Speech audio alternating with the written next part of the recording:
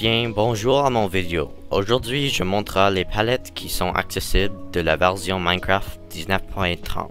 Il y a plein de blocs dans Minecraft, mais il y a aussi des principes quand tu construis professionnellement en Minecraft. Pour moi, il y a trois principes, mais avant que je te partage ces trois principes, ces principes sont les trois règles que je me suis, pas tout le monde. C'est mon opinion, alors je vais partager mon opinion.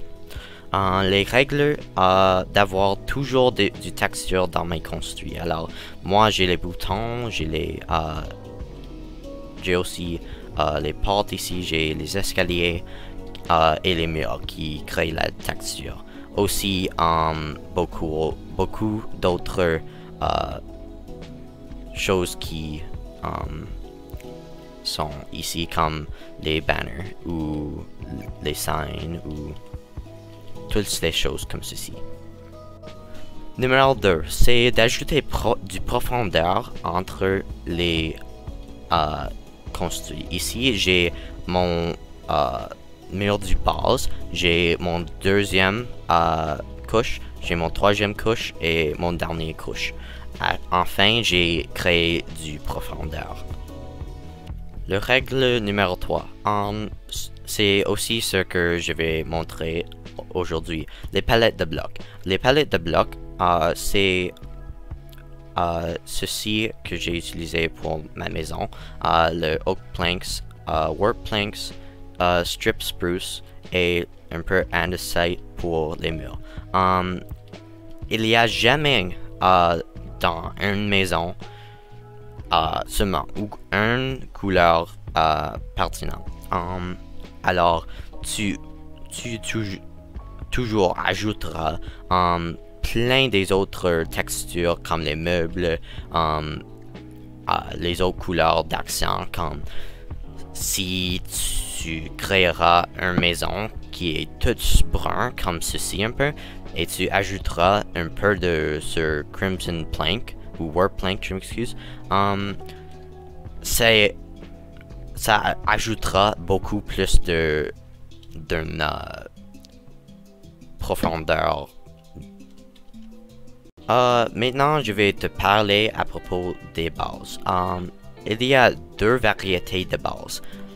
La première variété, c'est du bois. Du bois, les bons bois pour les bases sont du oak planks, spruce planks, birch planks, jungle planks et du dark oak planks. Les mauvais bois que je suggère de ne pas utiliser, c'est les acacia planks, mangrove planks, crimson planks et du warp planks. Ceci, c'est plus utilisé pour les accents plus tard. Le deuxième variété de base, c'est les roches.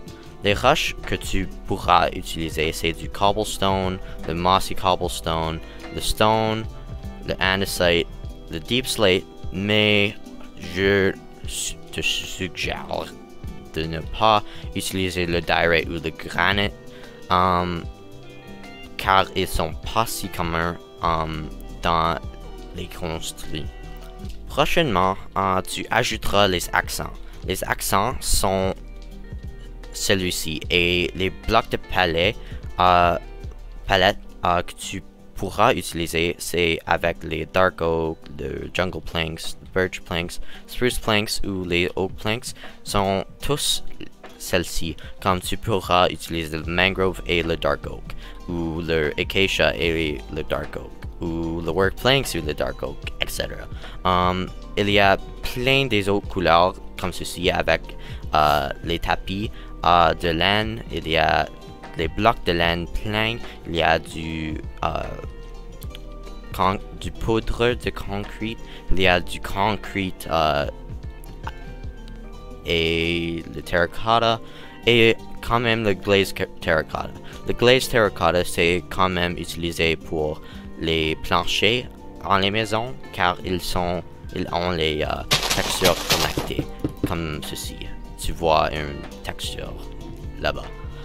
Il y a aussi du fer et les pannes de verre. Il y a aussi les trapdoors qui donnera du texture dans vos maisons que tu pourras créer les meubles avec. Les portes pour tes maisons qui sont ici. On a seulement 10 portes de choisir de, même chose avec les trapdoors, car il y a seulement ces types. Il y a aussi ces bases de cobblestone, comme les bricks, les chiseled stone bricks, les cracked stone bricks, les mossy stone bricks, mossy cobblestone et du stone. Les accents vont aussi vraiment bon avec les accents du bois, je m'excuse. Et même chose avec le chiseled deep slate, cracked deep slate tiles, cracked deep slate bricks, polished deep slate, cobbled deep slate et le deep slate. Ces accents sont aussi vraiment comme riches, tu peux dire, car ils ont une vraiment bonne contraste contre les œufs. Le seul que je dirais contre ici, c'est le Gilded Blackstone. Le Gilded Blackstone et le Acacia Planks sont vraiment similaires, car l'or dans le Gilded Blackstone a un peu d'orange dedans, que tu peux voir, mais autre que ça, ces bases que je peux te suggérer d'utiliser, c'est vraiment beau dans un projet final.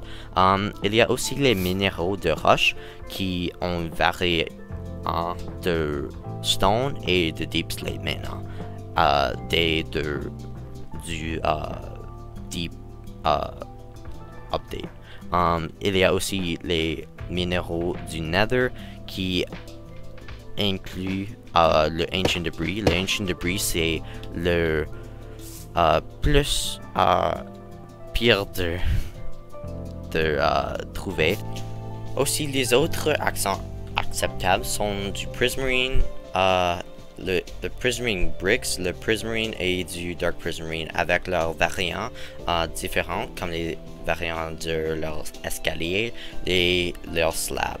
Le granite, c'est aussi un autre avec un polished variant, et les escaliers, les slabs et un mur qui est granite mais pas une variété polished.